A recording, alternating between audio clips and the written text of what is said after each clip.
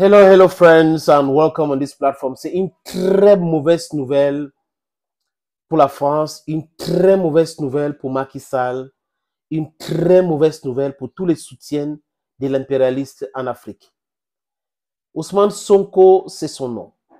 Ce jeune fiscaliste, opposant dans l'âme, apôtre du changement qu'on a voulu bâillonner, qui a fait des déclarations, il s'est prononcé clairement sur ses intentions.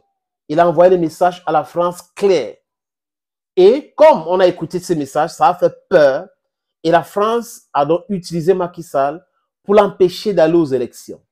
Mais tout en faisant, Macky Sall a oublié que c'est exactement ce que Abdoulaye Wade a fait avec lui et le peuple l'avait soutenu et il est devenu président. C'est une grosse escroquerie, c'est Macky Sall, parce que les gens peuvent penser à un moment donné que c'était un démocrate. Mais après, on a compris que non, c'est quelqu'un qui cachait son jeu. Il est intéressé par de l'argent et de l'argent facile parce que les intérêts du pays ne le regardent pas. C'est le pourcentage qu'il peut prendre dans les deals qu'il signe, c'est le plus important pour lui. Oui, on dit qu'il a fait beaucoup pour Dakar, mais le Sénégal, ce n'est pas uniquement Dakar. Le Sénégal, c'est Ziguinchor, c'est beaucoup d'autres villes dans ce pays-là. Et c'est un peuple vraiment qui est travailleur, qui est aussi éduqué politiquement. Ousmane Sonko s'est opposé à la façon de faire de Macky Sall. Ousmane Sonko a envoyé les messages clairs à la France. Si je suis président, la France va devoir revoir tous les accords. C'est clair, commerciaux, j'en passe.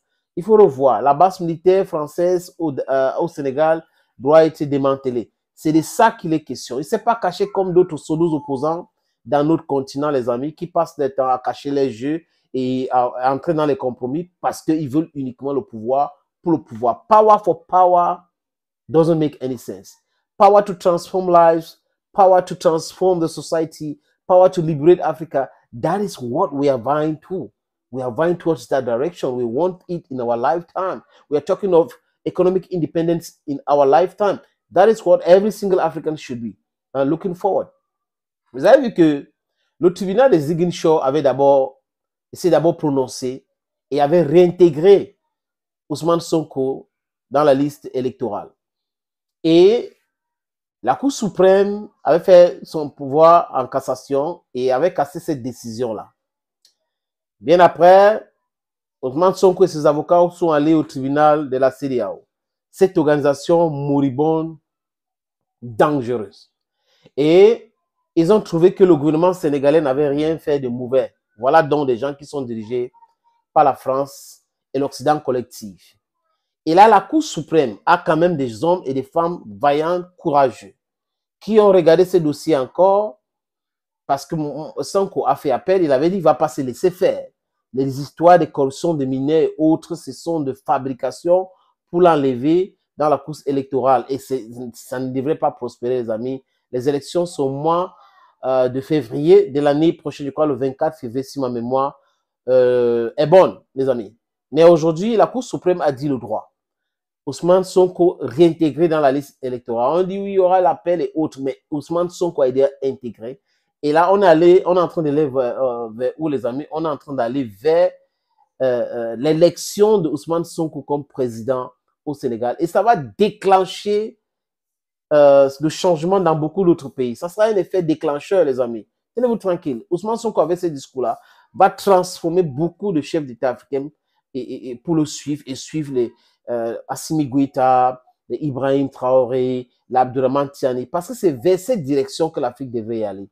L'Afrique doit oublier toutes ces pressions inutiles pour se concentrer sur sa propre pression qui est le développement et l'industrialisation de l'Afrique. C'est seulement comme ça qu'on peut avancer, les amis. There is no way we can go ahead without thinking of African first. Les amis de la diaspora, en France, en Italie, en Espagne, en Belgique, en Irlande, au Royaume-Uni, au Canada, aux États-Unis, s'il vous plaît, téléchargez l'application Sendwave. C'est pour envoyer l'argent au pays.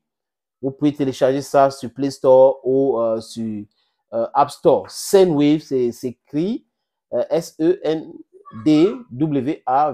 C'est Sendwave. L'envoi d'argent rapide et fiable en Afrique. Quand vous téléchargez Sendwave, n'oubliez pas de mettre mon code promo Sinetor. S-E-N-A-T-O-R. S-E-N-A-T-O-L.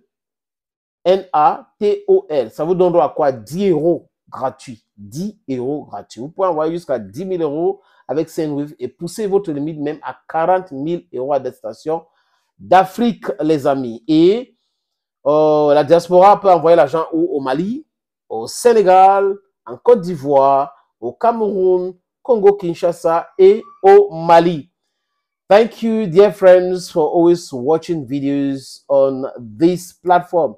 Thank you again. One Africa, one passport, one diplomacy, single currency, educational system for Africa, a language for Africa, and we are on top of the mountain.